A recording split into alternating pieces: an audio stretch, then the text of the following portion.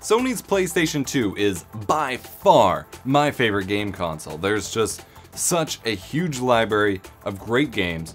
It had some really cool features for the time. It was a pretty awesome DVD player, but it didn't have so great video output. If I could make my ideal gaming console, it would probably be the PS2, but saved natively, you know, your memory card, instead of using memory cards, it could save natively to the hard drive and would just have cleaner video out. Even if it stayed 480p, as long as it stayed 480p or 240p and could then be cleanly upscaled, would be good to go.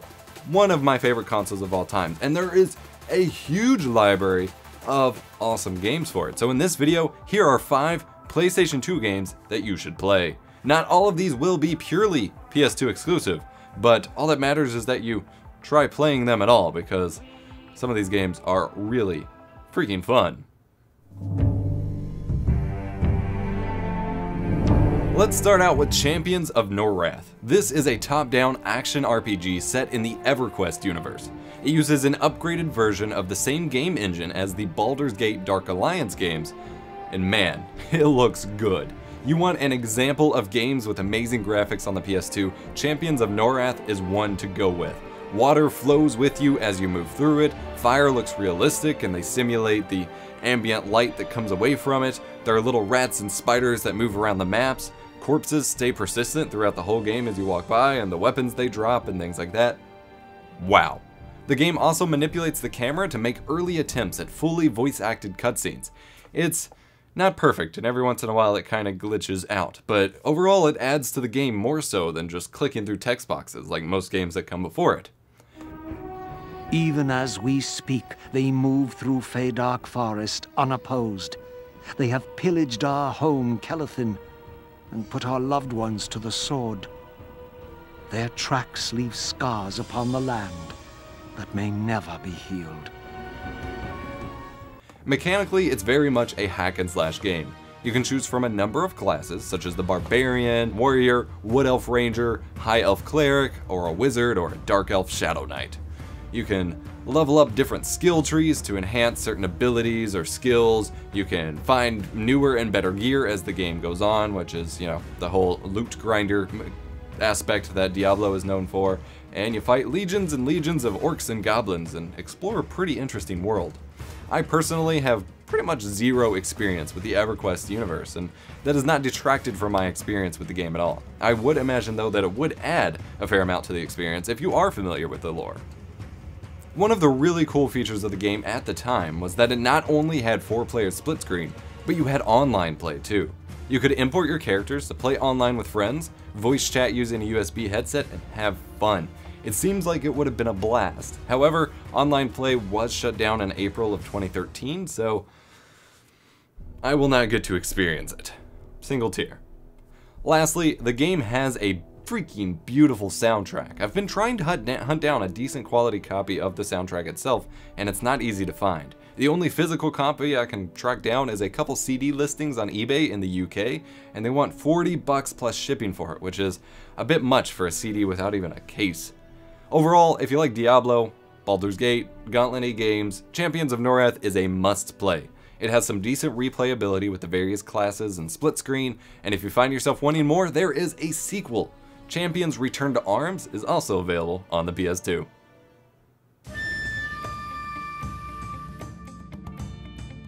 Next up we have Hideo Kojima at his best with Metal Gear Solid 3. I've always had a huge fascination and admiration for the Metal Gear franchise, but I've never actually played through it myself.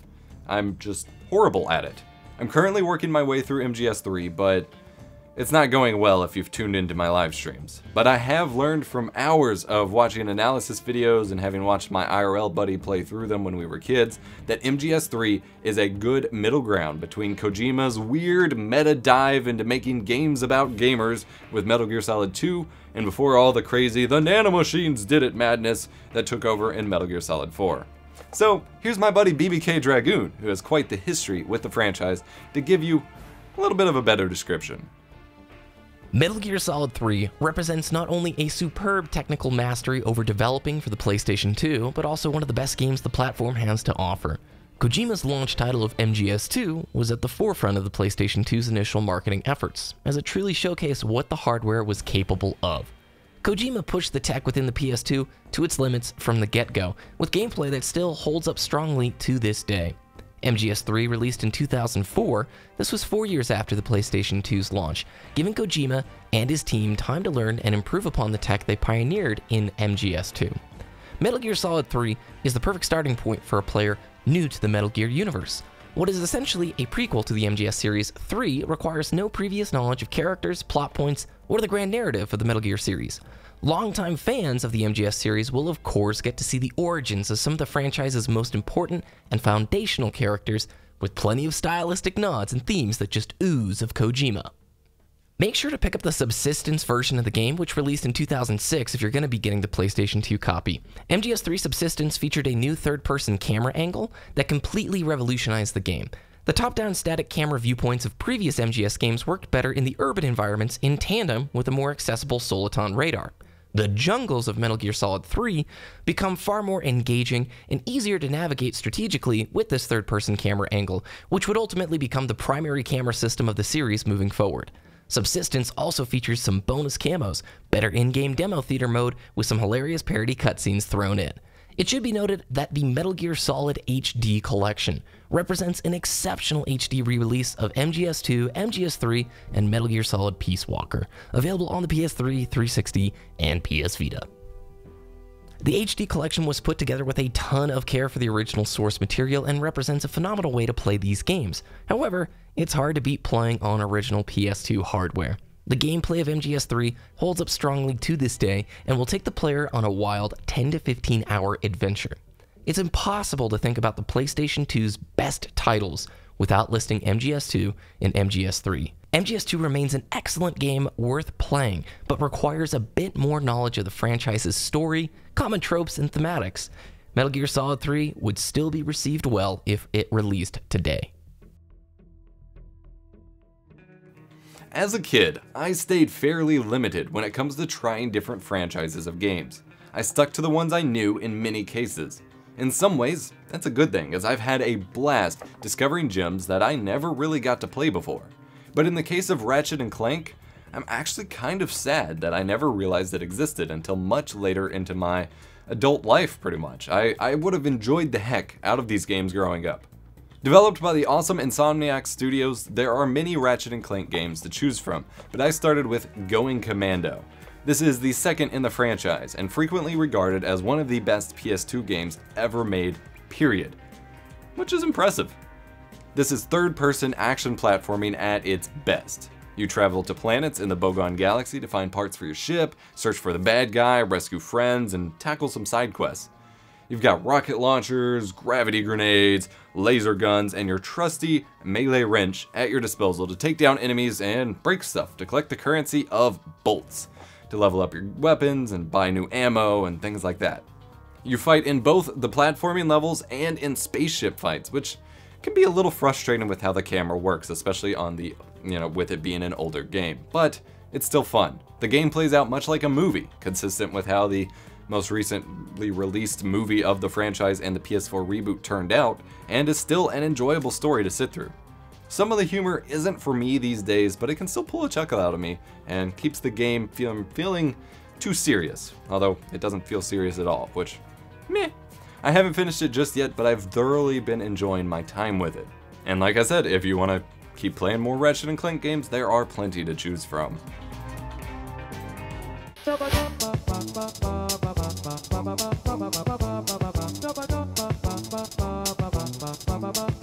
If you haven't heard of this next one, I should warn you.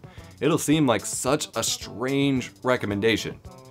But surely everyone's heard of Katamari by now, right?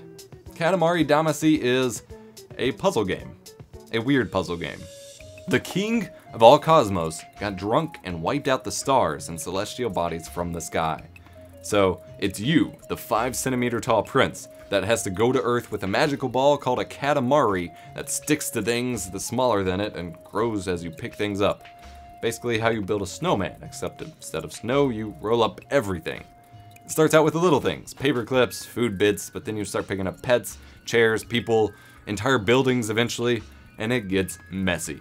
And once the time is up, your creation is shot into the sky and turned into stars and constellations based on how big of a Katamari ball you were able to make.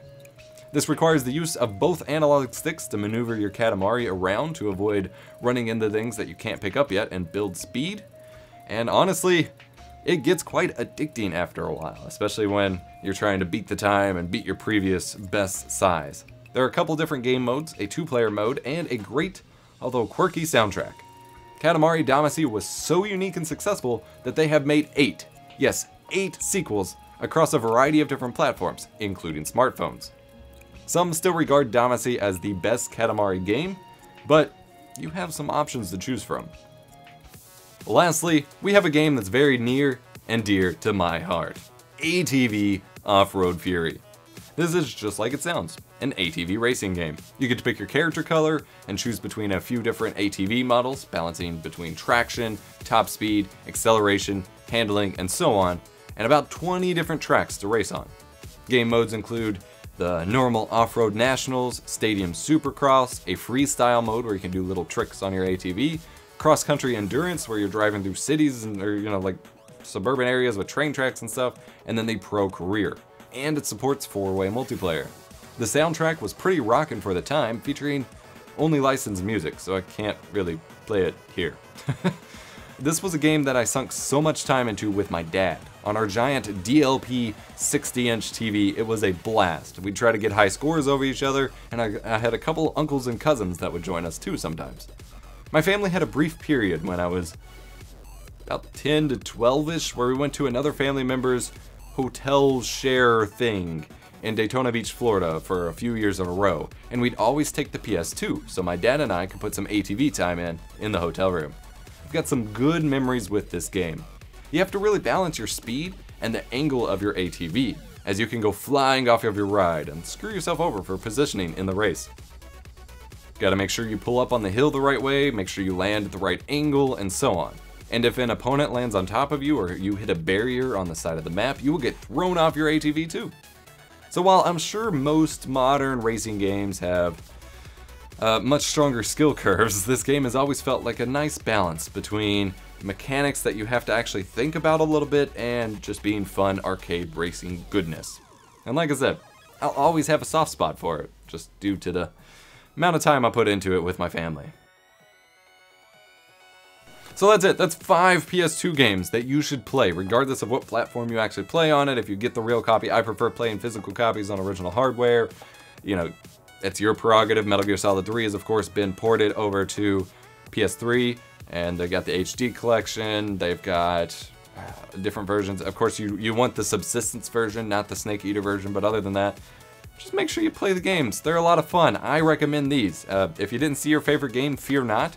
Comment with what you think everyone should play from the PS2 library in the comment section down below. We'll probably circle back to this every couple months or so. I want to keep this going. Like I said, PS2 is my favorite console, period. So I want to keep a conversation going about it here on the channel, and I'll have a lot more things to say and quite a few more games to recommend in future episodes. If you liked the video, hit the like button, subscribe for more awesome tech tips. Go check out BBK Dragoon, who talked to me about Metal Gear and has been helping me out in my live streams, linked in the video description.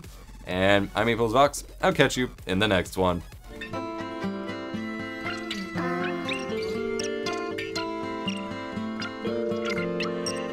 This video is sponsored by viewers like you.